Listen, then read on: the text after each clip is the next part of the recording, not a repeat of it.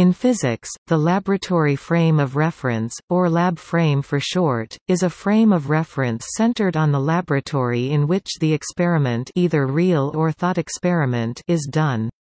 This is the reference frame in which the laboratory is at rest.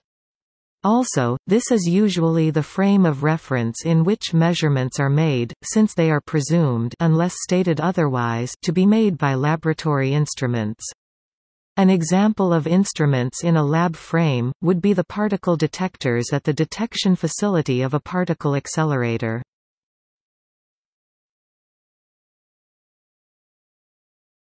Topic: See also: